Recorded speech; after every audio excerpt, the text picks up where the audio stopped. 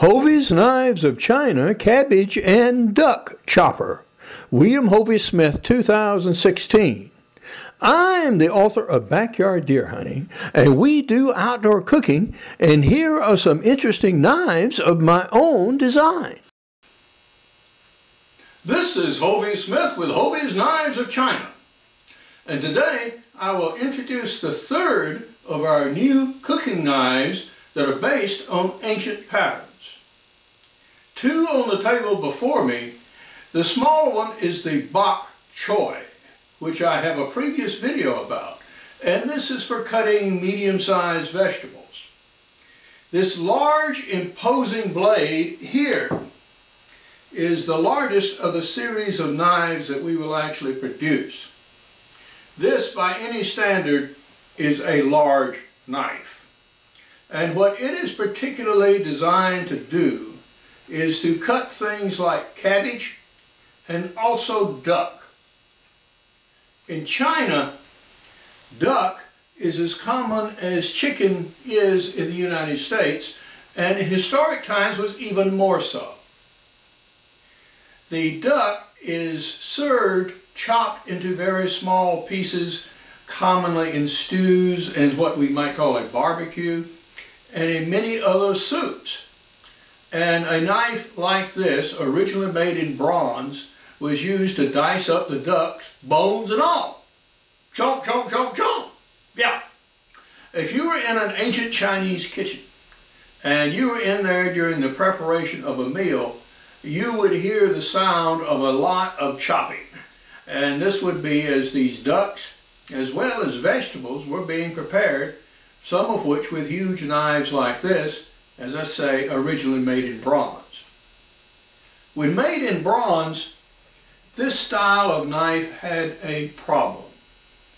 Bronze tends to embrittle, and particularly on this joint right here.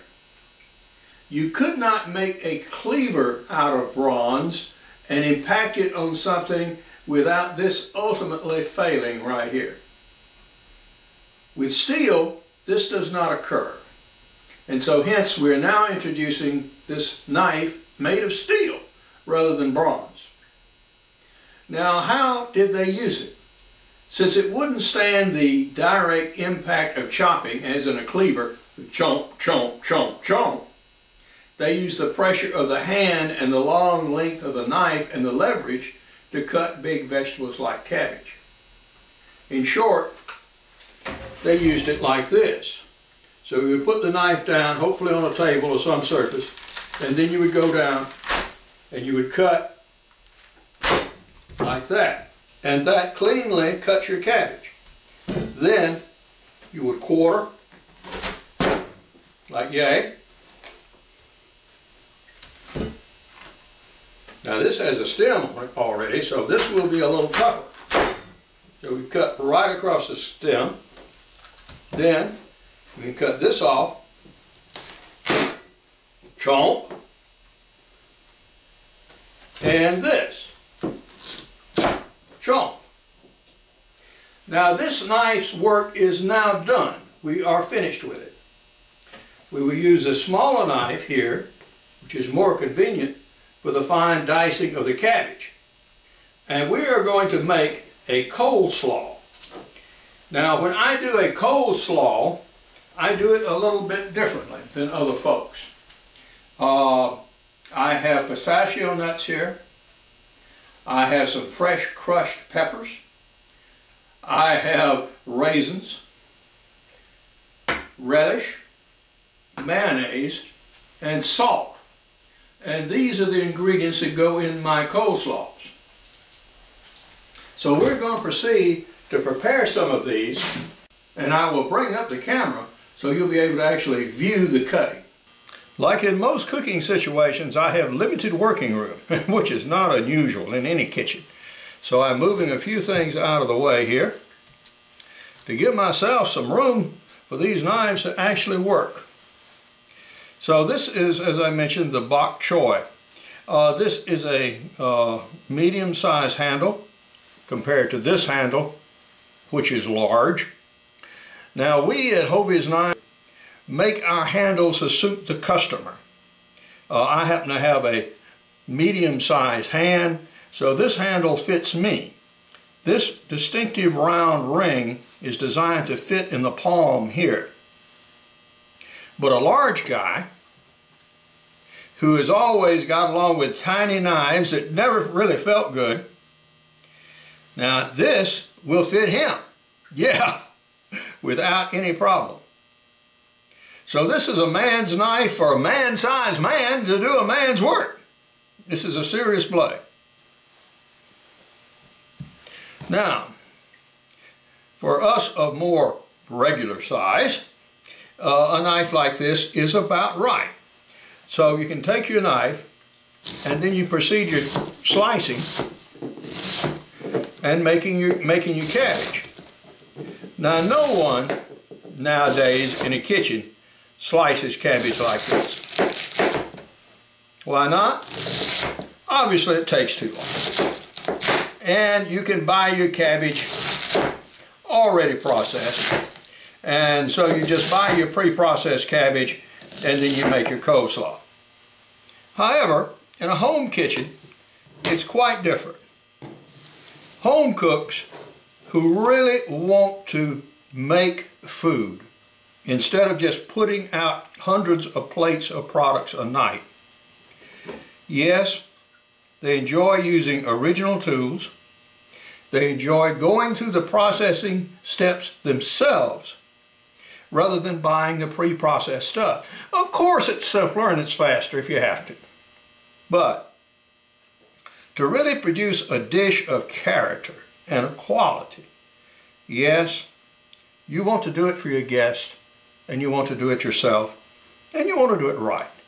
So this is why I'm selling such knives, to enable people to do exactly that, to enjoy the cooking experience, to use some interesting tools, to recapture a bit of the past. You never know what you might discover when you use an ancient tool that perhaps hasn't been seen for 2,000 years. You can develop some new techniques. This particular point has some special uses for cutting dough and outlining a tracery or something like that in pressed meat, and gives a quality to the knife. Now, because each of these signature knives is custom made, they're made for the individual.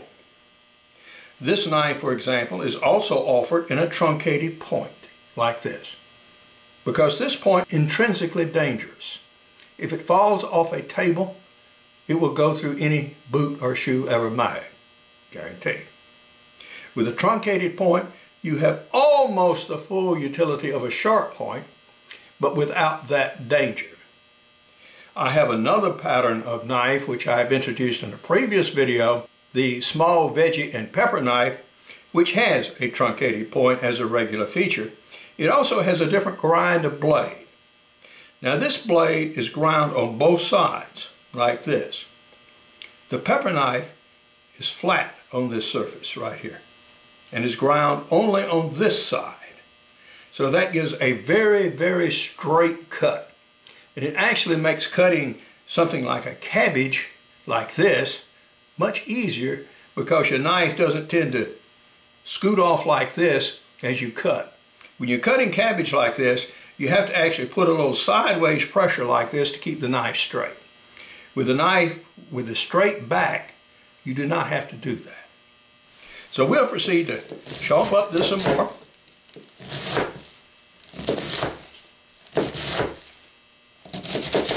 Now you can see what I'm speaking of, perhaps. The knife is wanting to slide a little bit. Okay? Now, we get some larger pieces down here which we want to take care of. So we just take the knife and go very simply like this.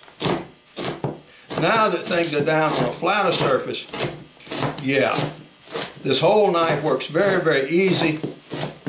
And the flat plane of the blade striking against the flat cutting board gets you a nice even chop all the way through.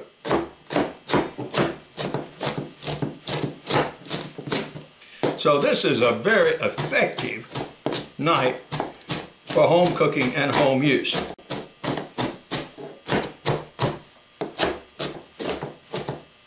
In another video, I use this knife to do a stir fry and actually use it and to cut up meat and produce a stir fry on a metal sheet.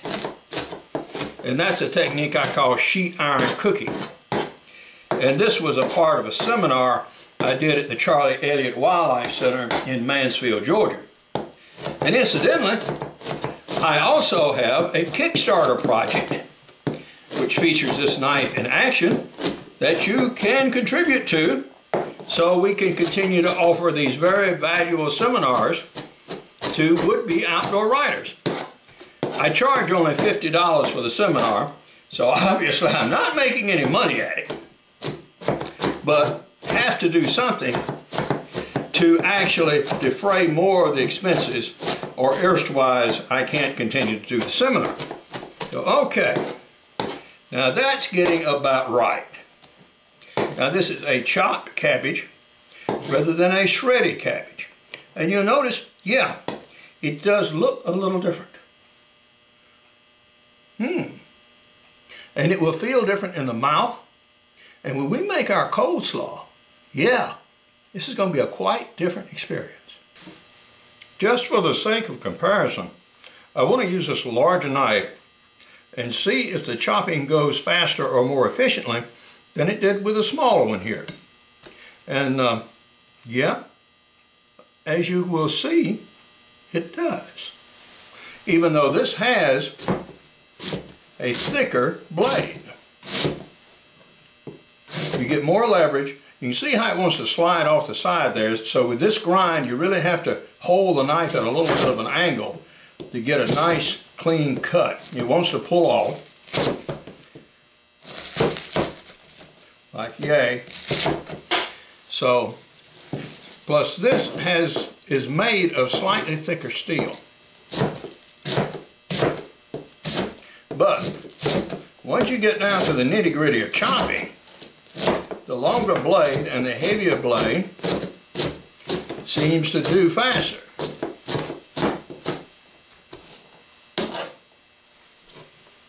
It certainly takes more energy to operate.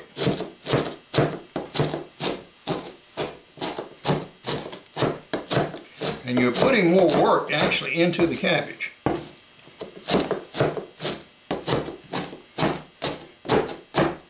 What if you get a single little piece that you want to slice? Okay, do it just like that. Woof. Cuts it very, very cleanly, just like it was paper.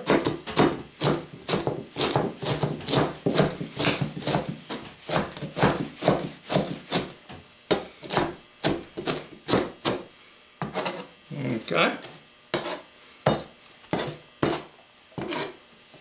So now we have only one more quarter to do, and we'll be ready to do our coleslaw.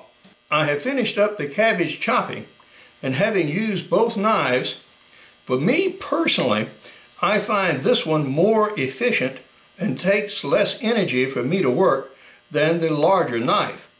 However, if you are a large guy and you have big hands and you are sick and tired of using this little small effete kind of cooking implementaria that feels to you like, well, like working with a child's tea set, well, yeah, we got some blades for you guys. Yeah, we do. We have some that'll feel good in the hands, that suit you so far as size goes, that will actually do the work very well. Now, this again has a double ground blade. For this cabbage chopping per se, the single grind blade would actually be more efficient because it tends to wander off less as you cut. Now, if you were chopping duck, however, yeah, you would want this edge that has more of a chisel point or a chisel shape, so you can actually get real energy, chomp, chomp, chomp, chomp, chomp, down to break through bones and a carcass. So now we'll put this together and start making the coleslaw. I find in doing custom cooking that there is a distinct difference in likes if you're serving a bunch of guys and if you're serving a bunch of gals. In general, women want their food diced finer, whereas guys want it in larger chunks. Now, this is a piece of cabbage, as I say, that didn't quite get all the way cut. So, slump, slump, slump, cut. Very simple. These are pistachio nuts that, of course, have been shelled. And we're going to put these pistachio nuts in our coleslaw. This is an unusual addition. It's not usually done in southern recipes. And this is more something that one would find, perhaps in the Middle East. But I find these very, very good in coleslaw. So I break the nuts. I don't want to break them into powder, but I do want them in smaller fragments than individual nuts. And this goes along with the general mouth feel of this dish when it's finished. This will actually have some tactile feel in the mouth. I got teeth. Yeah, I still do. 72. And I like to use them. When I eat food, yeah, I want to crunch something. So this satisfies that urge.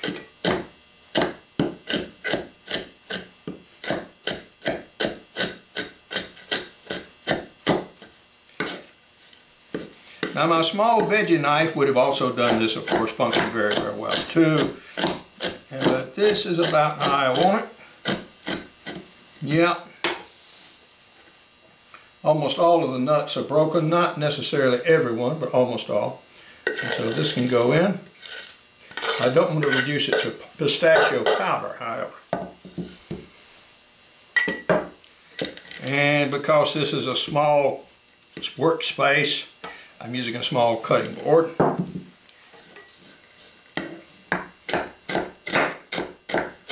Coleslaws typically are just mayonnaise, cabbage, and a little salt.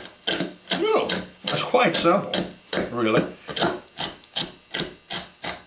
So these additions of nuts are adding some nutritional value to the dish.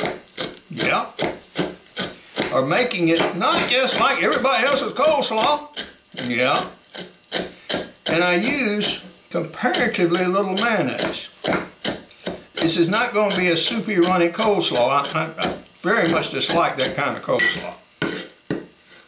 That's a lazy man's coleslaw. Okay.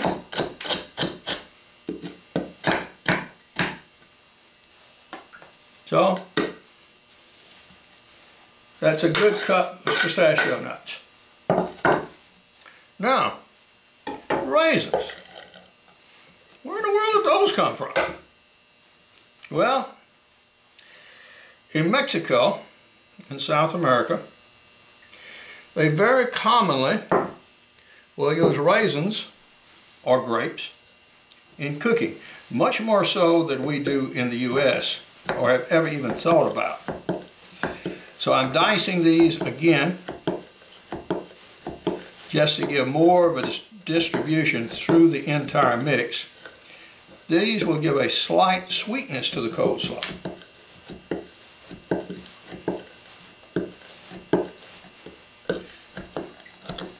The raisins, because they're somewhat sticky, gum up the blade. So you have to clean your blade every once in a while like this. Take very careful, however, that you don't slice your fingers in the process. These knives are sharp. They will do that.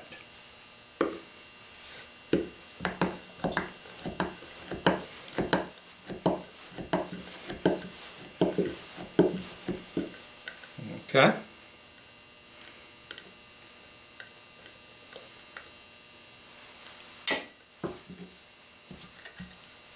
So we have our cup of raisins, about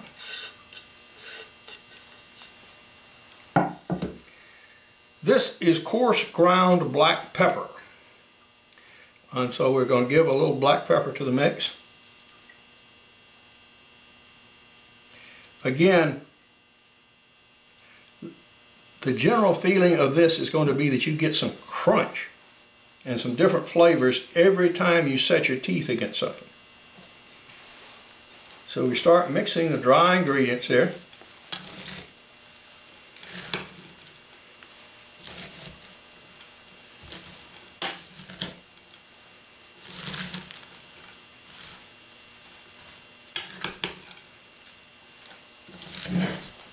Now what else could you add in this? Well, if you wanted more interesting flavors, well, you could add a pickled egg or two. Yeah, you could do that.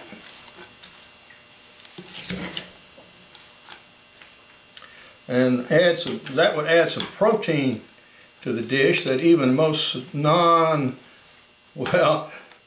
the vegetarians in your family could eat. Well, this is an all vegetable, fruit, nut mix to this point.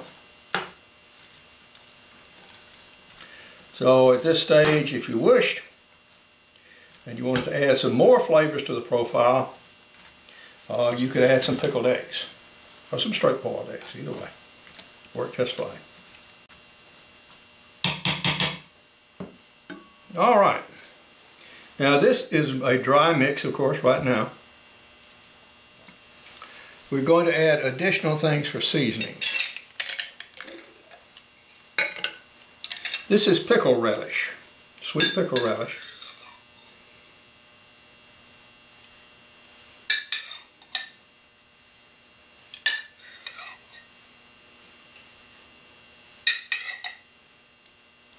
And I'm adding 4 tablespoons. And now we add the mayonnaise. I don't use a tremendous amount of mayonnaise in this. Just enough to sort of stick it together.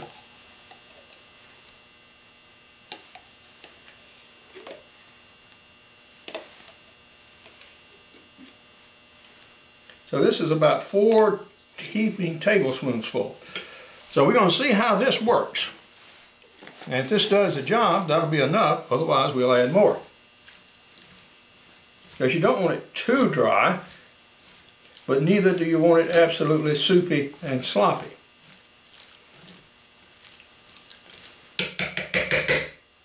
Spoons here.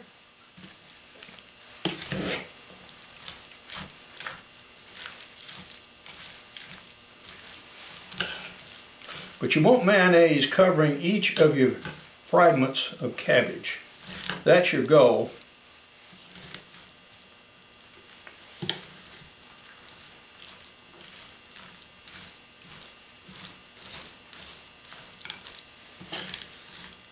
And scoop from the bottom and side so you're sure you get every part of it in the mix.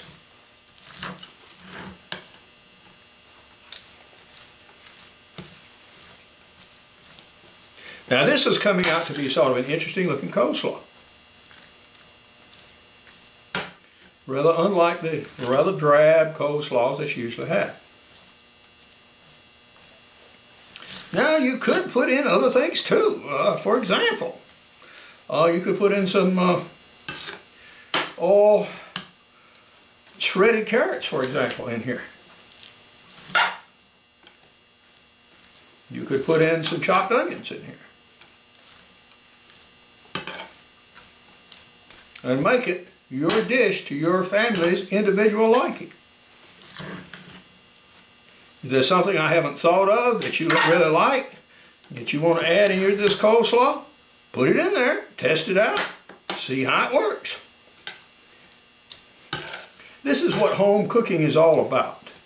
Not slavishly following some great cooking guru's recipe, but using your own techniques and coming up with your own individual dishes. And there we have it.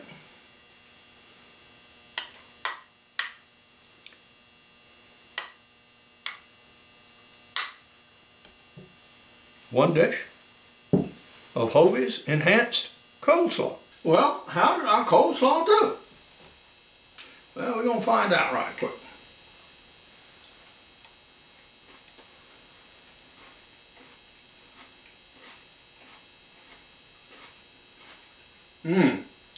That is good, chewy, interesting, works well in the mouth. The taste, the flavors that you get from the coleslaw come on in sort of waves as you crunch something. You get a hint of pistachio, and then you get a hint of pickle, and then you get the cabbage taste. And yeah, this is a very interesting coleslaw.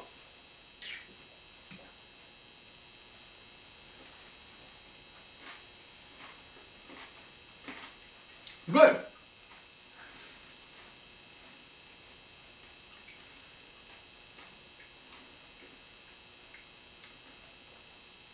I almost wish I had a microphone in my mouth.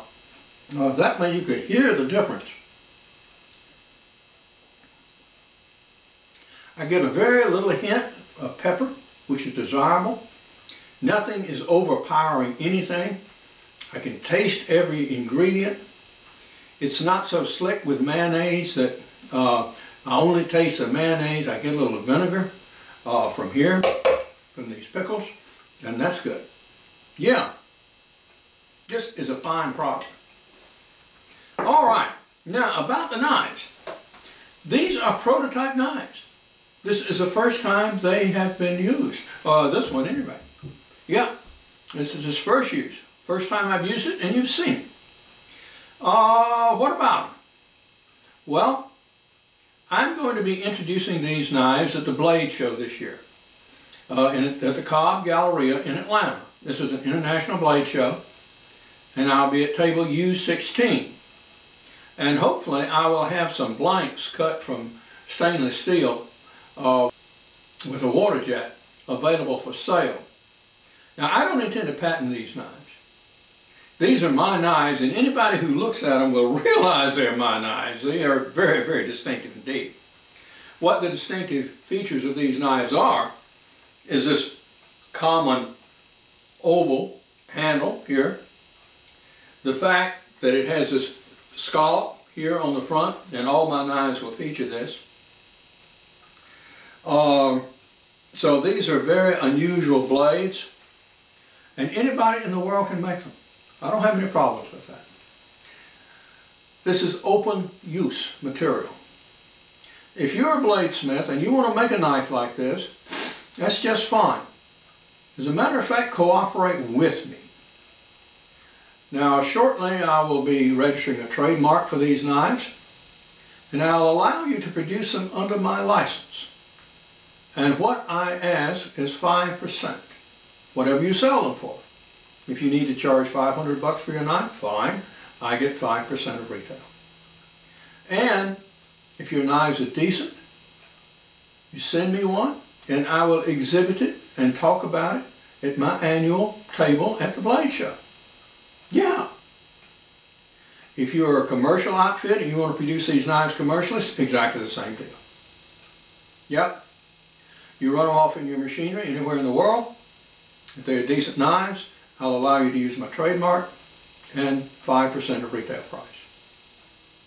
So, that's the deal about these knives. This will introduce a new set of knives, a brand new design, something that we haven't seen in the knife business for a while, not since World War II really. Such a proliferation of knives of different patterns from one maker. But going back to ancient patterns as I do, we have come up with some very unique cutting tools. This is only two. I have more than 15 different designs, which we will talk more of. And they'll be introduced in videos like this. I will be having a website, which I haven't got up yet, but will very, very shortly. And so you'll be able to see the progression of developments. A simple way to follow is actually on Pinterest, because every time I produce a video concerning these knives, yeah, I'm going to post that on my own YouTube channel as well as on Pinterest under Hovey's Knives of China. So you can look under that posting on Pinterest and quickly look down and say, oh, I like that one, yeah! All right. And that way you'll be able to see this great variety of stuff I'm going to be bringing out. Now hopefully I will have at least half a dozen patterns at the blade shop. Maybe more, but at least half a dozen. So, for now, this is Hovey Smith, reminding you to hunt what you eat and eat what you hunt. Be legal, be ethical, be safe, goodbye, God bless, and see you next time. I talk about knives in all of my outdoor books, including backyard deer hunting, extreme muzzleloading, crossbow hunting, and even in practical bow fishing, where I talk about a variety of knives and other interesting edged tools. Now, the Cabbage knife is made of thicker stock, and only a few runs of these are going to be made every year, so there may be some delays in getting these. Now, for more information on my books, blogs, and more than 500 videos, you can go to my website, www.hoveysmith.com. Good hunting and good eating from the outdoors. Goodbye, and God bless.